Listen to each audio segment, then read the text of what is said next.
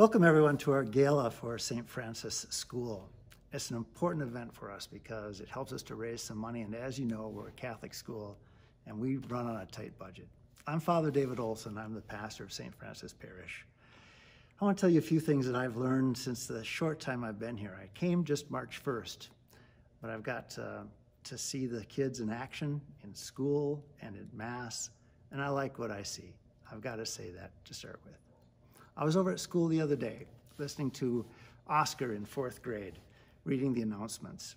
He was saying the prayer to start the day, and then he had everyone stand and pledge allegiance. We want our kids to be confident and strong. We want them strong in their faith. We also want them to be patriotic. We think that's a good thing. Our country's got lots of flaws, but we're pretty good. I've had a chance to talk to Grace. She's in kindergarten. She came right up to me and said, "Hi, my name's Grace Baker." I think that's fantastic that someone will do that. She just introduced herself properly.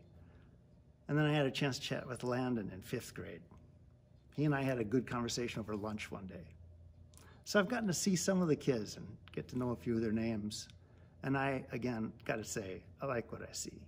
What sets us apart as a Catholic school is that we have Jesus Christ in the center. There's a sign over there that says, Jesus is the reason for this school. And it truly is. It sets us apart, and we need your help, because unlike the state school, we can't tax somebody.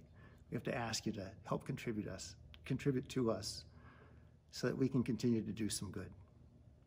I've got a few ideas for our school for the future, and yes, fundraising is always part of that.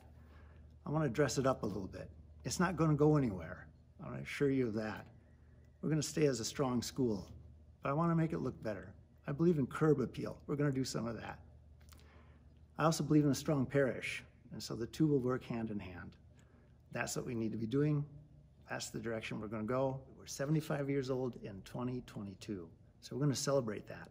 But 75 years without a whole lot of work being done on it, we need to do a few things. So the Gala is important for us, and as I said, fundraising is always part of the Catholic tradition too. I want to invite you, if you're a parent and listening to this and maybe don't have children at school here yet, to come take a look at our place. We're pretty good. We're proud of it. I think actually we're not just pretty good, we're pretty great. The kids know what it is to make Jesus famous. I've been telling them that that's our real goal, make Jesus famous. If we can do that, if we can have him be the reason for our school, if we can have these young, competent young people say that Jesus makes a difference in their lives, they'll make a difference in the world. And that is ultimately the best thing we can ask for.